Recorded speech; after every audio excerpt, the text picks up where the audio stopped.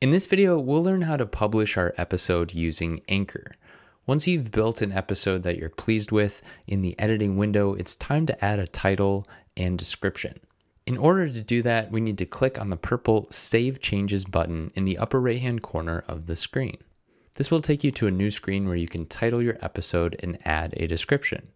If you want to add links to your description, simply highlight the word or website you want to link and click on the link icon. This will prompt you with a window where you can add a website you want to link to.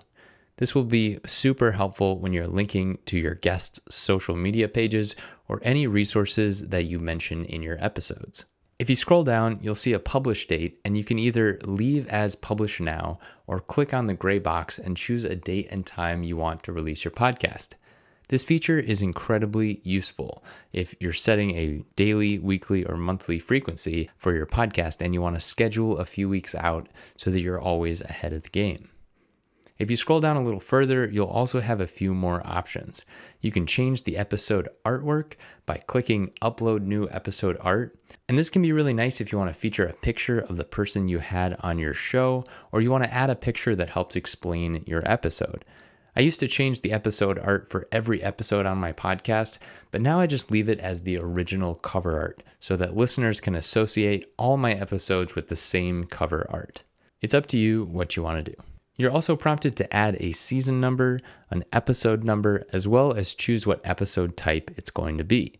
A few things I wish I had known when just starting out podcasting is that you don't need to add the season and episode number. And in fact, for a while, my podcast stopped showing up on people's feeds because I started numbering my episodes and then I stopped numbering them. So my podcasts weren't showing up on people's podcast feeds. The main takeaway is that if you decide to number your episodes, be sure to be consistent with numbering. If you decide not to number them, you don't ever have to think about it, and your episodes will just be published in the order that you publish them. Some people like Joe Rogan number their episodes in the title of the episode, which can help listeners navigate through their long list of podcasts.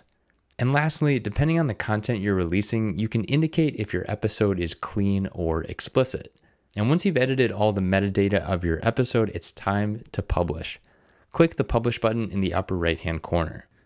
If you haven't finished setting up all of your podcast information, you'll be prompted with a screen that asks you to verify your podcast category and language. Update all your information and click Continue. This will prompt you with a screen that notifies you that Anchor will submit your podcast, which means it will make your podcast available on all the major podcast listening platforms like Spotify and Apple Podcasts. You have two choices. You can either click the purple Great Thanks button, or below that in gray, you can click the I'd rather do it myself. For most all cases, especially if you're just a beginner podcaster, I'd suggest letting Anchor take care of distributing your RSS feed for you. Even if you click Great Thanks, you'll still have the option to submit your podcast to other directories later on. Depending on your show, it can take a few weeks for your podcast to start showing up on major listening platforms, but one of the cool things about Anchor is that your podcast will almost immediately be available on your public Anchor site as well as Spotify, since Spotify owns Anchor. For this example, I'll click Great Thanks. And it's literally that simple. Your podcast is now in the process of getting published across all the major podcasting listening platforms.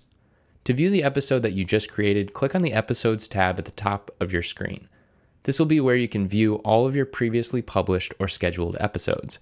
If you want to make any changes to your episode, simply click the three gray dots on the right-hand side of the episode you wish to edit. Then click View Episode Details.